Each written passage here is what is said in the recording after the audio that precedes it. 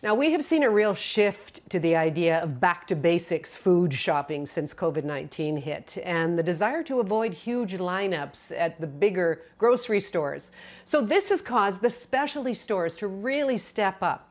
La Tana on Commercial Drive is an alimentari. It's a convenience store with all the staples of Italian eating. And Phil Scarfone is the culinary director. Phil, hello to you. Good to see you. Hi, Gloria. Good to see you too. Okay, so tell us about the impact on your business. And I know you're involved with restaurants as well and businesses since the pandemic hit. Yeah, so we've had to pivot pretty hard here. We've both transported Savio Volpe and Pepinos to takeout and DoorDash delivery, which is something that I never thought would be in the cards for us. So yeah, it's been interesting for sure. And what about La Tana? How are you able to reach out to your customers who are looking for some staples for their homes? So we were really fortunate with La Tana because we have a grocery license. So we were able to stay open. And we've done a full pivot into an online grocery order and contactless delivery service, which has been amazing. Well, I was talking about the long lineups at the big box stores and the big supermarkets and that type of thing. I mean, what are your customers buying? Are you noticing any trends or changes in tastes? Yeah, the customers are really going for our fresh pasta. We have a pasta extruder at Savio, and we're crushing fresh pasta every day. We're doing stuffed noodles, and then we have a lot of specialty Italian ingredients that you can't find in the big box stores. So people are going for that for sure. What kinds of specialty Italian ingredients? Do tell. Oh, we've got a whole bunch of beautiful cheeses. We've got Pecorino Romano. We have 24-month aged Parmigiano Reggiano.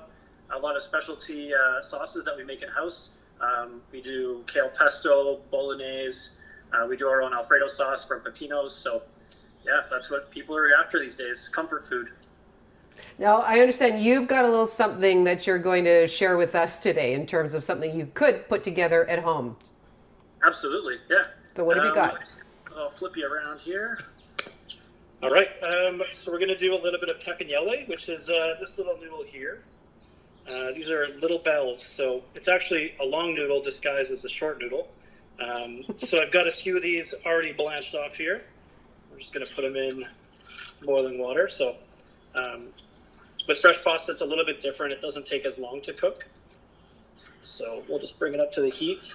And then I've got a kale pesto. So basically at the restaurant, we make 3 different pestos. We do kale in the winter, arugula in the spring when it's growing, and then we do basil in the summer.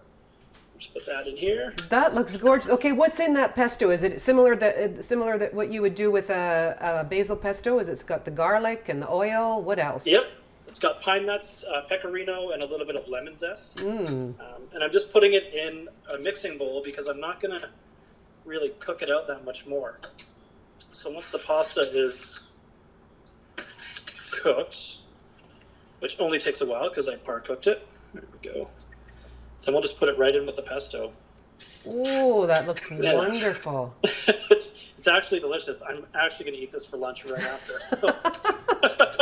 This is what I miss most about not being in studio, that you're not doing this right next to me and I can have a sample afterward. Yeah, exactly. So we're just going to mix it around here. There we go. You can see it's starting to coat. And then I'll take some of the pasta water. Everyone knows this trick. Where you just take the pasta water and put it in. And that helps the pasta from drying out, right? Exactly. It's going to create, like, instead of like that olive oily glaze, it's going to be nice and kind of smooth and rich. And it won't be oily at all. So we're going to go over, just going to make sure it's all mixed here. And then we'll go over to the plate. And the plating is pretty straightforward. There's nothing fancy. We're just going to get it onto the bowl or onto the plate here. There we go. Gorgeous. So we're there. Lots of pesto, obviously. Look at that intense green color. So what do you put with it? Then a little salad? Beautiful. Yeah, there's a little bit of arugula from Zachlin Heritage Farm. It's first of the season arugula, so it's quite small and tender. So that's going to go on top. And then I've got some oven-dried tomatoes here. Just cherry tomatoes halved and then cooked with olive oil and salt.